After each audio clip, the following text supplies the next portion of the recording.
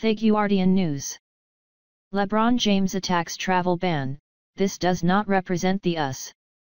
LeBron James has become the highest-profile athlete to speak out against Donald Trump's immigration policy, which is currently being fought over in court.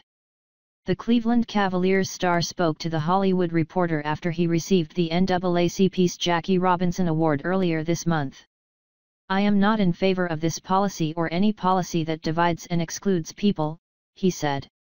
"I stand with the many Americans who believe this does not represent what the United States is all about. And we should continue to speak out about it." James has spoken about social issues before. Last year he appeared at the Aspies and called for an end to gun violence and racial profiling, while in 2014 he appeared in an "I Can't Breathe" t-shirt to pay tribute to Eric Garner, who died after an encounter with New York police.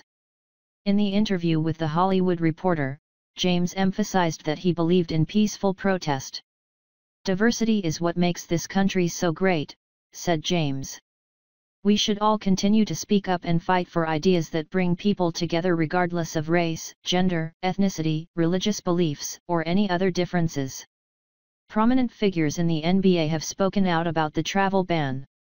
The league has several high-profile Muslim players as well as representatives from more than 30 countries. "I think the policy is shocking. It's a horrible idea," the Golden State Warriors coach, Steve Kerr, said last month. "I feel for all the people that are affected. Families are being torn apart, and I worry in the big picture what this means to the security of the world. It's going about it completely opposite. You want to solve terror, you want to solve crime, this is not the way to do it."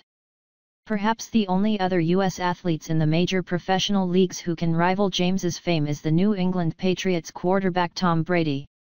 In contrast to James, Brady has spoken of his friendship with Trump but has refused to be drawn into a discussion of his policies.